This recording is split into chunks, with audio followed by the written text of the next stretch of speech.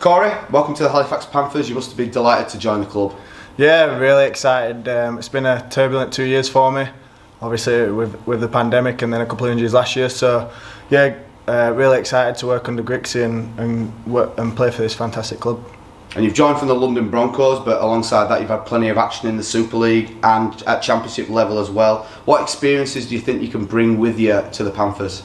Yeah, we've had plenty of action, majority of Championship rugby, so you know I understand this level very well. I feel very comfortable at this level, so I think I can bring a lot of composure and a lot of experience to the squad. What would you say your skill set is? Where are the strengths in your game, and what are you going to bring to this team? Yeah, similar to what I just said, a bit of composure. I'm pretty relaxed. I don't often lose my cool, and yeah, I bring good kicking game, a bit of direction around the park, and hopefully score a few tries.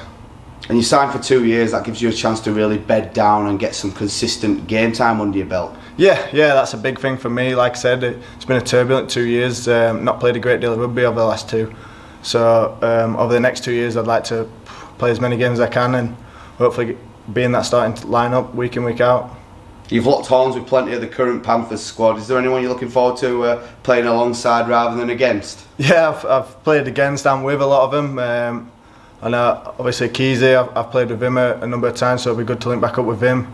Played against, I remember playing against Aaron Tangata a few times. He's left a few marks on me when I've played against him. So no, there's some great players in that lineup, and also some great signings incoming that I know pretty well as well.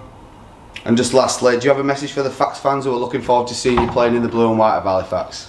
Yeah, just looking forward to getting in front of you. I know I've played here as an opposition a few times, and it's always heated. So I'm glad to have the fans on my side rather than against me.